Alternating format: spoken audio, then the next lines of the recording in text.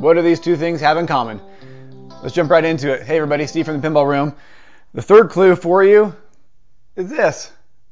That's right, today we're going to jump right in and move ahead and get the optical switches installed, configured, connected, coded, so our scoop, the VUC behind a ramp right here, will be able to catch the ball and fire it right back out, similar to an auto fire coil.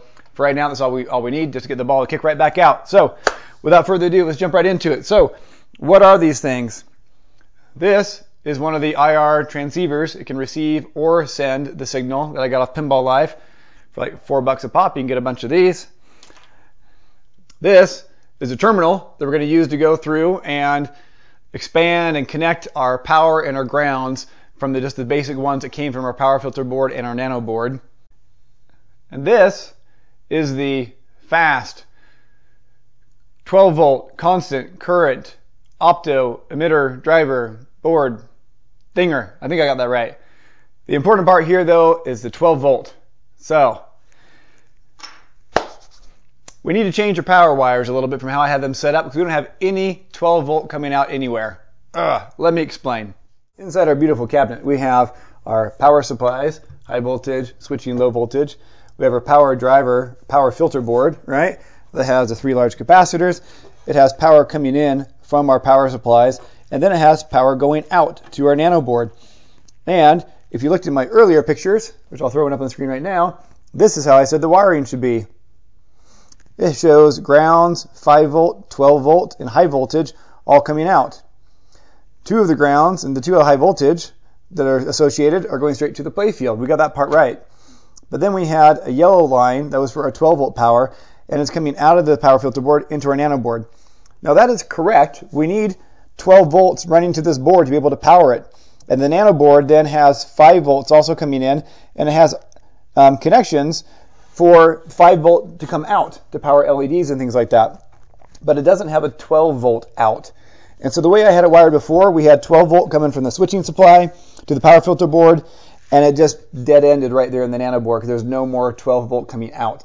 So what we need to do is between the power filter board and the nano board, instead of having the power wire running straight from the power filter board into the nano board, we need to have it run to the terminal where we can split it and then have some going to the playfield, to those little boards like I just showed you for the opto controller, and then also coming back to this board as well. But not just going straight here and dead ending, because then there's no 12 volt for us to tap into. And we need 12 volt to be able to run our opto switches. Okay, hope that made sense. So what we're going to do is we're going to go through, and I've taken out the 12 volt line already. There's no yellow line here anymore. We're going to throw down a terminal. All right, so we're going to put that terminal block right down there, I think, for now. We could go through and run it like into the playfield and branch it off and have it come back, but then we've got an extra wire having to come back off of the playfield down to here. I'm really trying to limit and only have go to the playfield exactly what really needs to go to the playfield, and everything else I want to kind of keep contained in the cabinet. So taking the playfield in and out is going to be as few disconnects and reconnects as possible. So for now, this is the approach I'm going to take. We're going to have power coming from the power filter board down to the terminal block and then back up to the nano board, and also from the terminal block out to the playfield where it needs to go. And that's going to allow it to go back into the standard connection we already have for the playfield. There's room in here for me to send 12 volt on through, and then we'll be golden. No extra connections.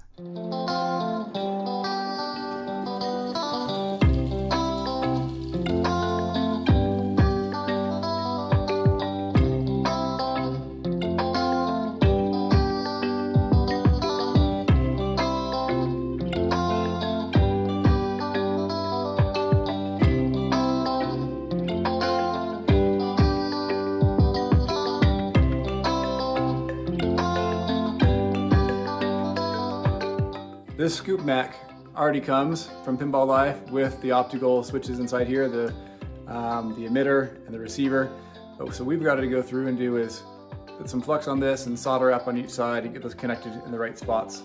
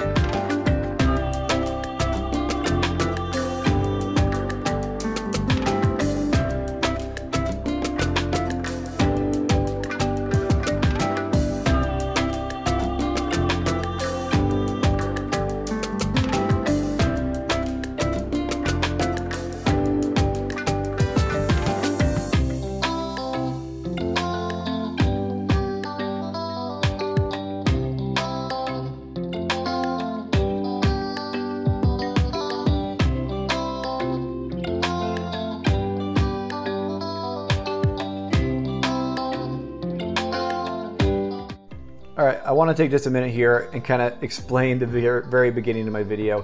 So at the very beginning, I showed this one black plastic infrared diode in my hand, and then you see me stamping all on top of my video saying, no, those are the wrong ones, buy these ones instead. So that's because Pinball Life, which is where I source the majority of my parts, they have two different options for optical emitters and receivers. One, like you see here in this picture, come in a pair. They're actually a little bit cheaper than the other one. It's $6 US for the pair. The white plastic housing one is the emitter that sends the light, and the black one is the one that receives the light, and then whenever something breaks that beam, it triggers it as a switch, right? These work great, they're tried and true, they're gonna work perfect with your fast hardware controller.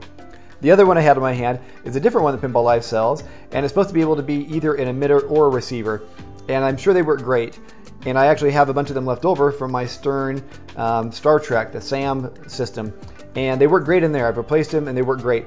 But they do not work with the fast hardware controller set. I tried exhaustively, got help from a bunch of other people, and they just, the way they are, if they have a slightly different power modulation or something, they do not work with a fast hardware controller with this little board here we have, right? So do not get those. Instead, get the pair. You'll see here it's actually a little bit cheaper.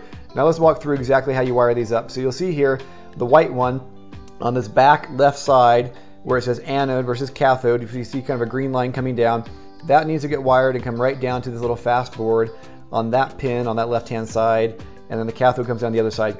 Again, this little board here from fast is what controls the amount of power sent out to your emitter. This will make sure it doesn't get burnt out, okay? So you want to have that one going here. The other one in black, it has what it shows here on the left side, the orange, is just going straight back to our 16 board, as it shows, as one of the switches. So it's going to be a switch input on that little receptacle we have for all the switch pins.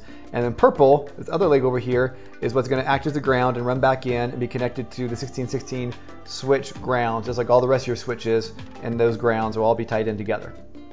Okay, I hope that makes sense and explains a little bit what I had going on and why I was saying that one works, the other one doesn't work. All right, let's continue and we'll get back to the wiring.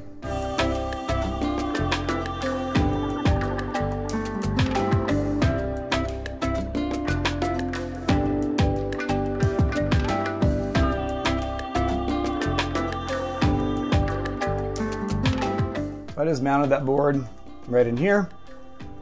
I've got the power going to it. First, J1 is the switch for in front of my stairs. J2 is the switch for the scoop. The other side of these, I've got a yellow wire, that'll be my switch. Okay, that'll come into here, into this thing, and get plugged into the I/O board.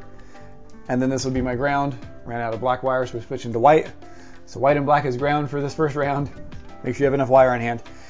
Now for the other opto over here, these ones I soldered directly onto the scoop, okay?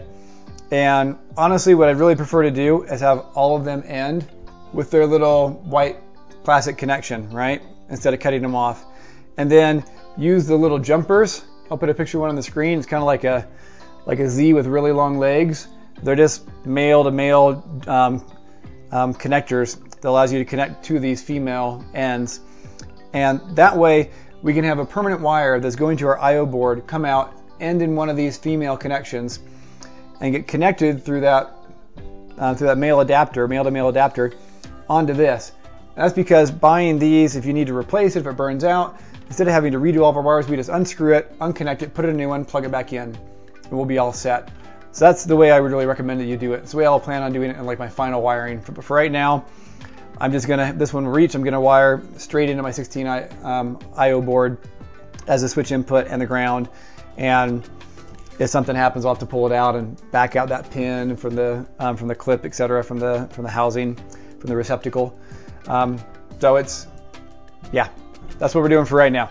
The long term, we'll have those little connectors so we can just easily swap it out and replace a little emitter diode if we need to. Okay.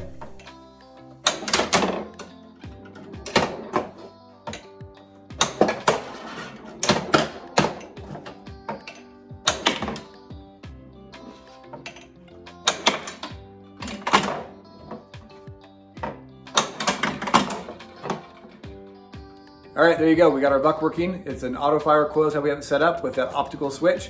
And really, they weren't that much crazier than a regular switch, right? We have that little current control board we need to plug them into to make sure the right voltage. We need to worry about the anode and the cathode legs, make sure those are wired properly as well. But other than that, the config and everything else is just like any other switch and not too crazy, okay? So now it's gonna spit the ball out every time it goes in so we can play test and not have to get stuck down in there. To really do play testing though, we've got to get power hooked up for the rest of the drop targets, the drop bank. There's some more opto switches we need to put in, a switch that will operate this control gate back here for our diverter. So we'll tackle all that in our next video, and then we will do some real play testing and see how we're feeling about things. All right, guys, thanks for watching. If you haven't started your own pinball machine, your own homebrew, why not? Get on it. There's such a great community out here that's helping me out. They'll help you out. You can do this. Okay, guys, we'll catch you next time. Bye-bye.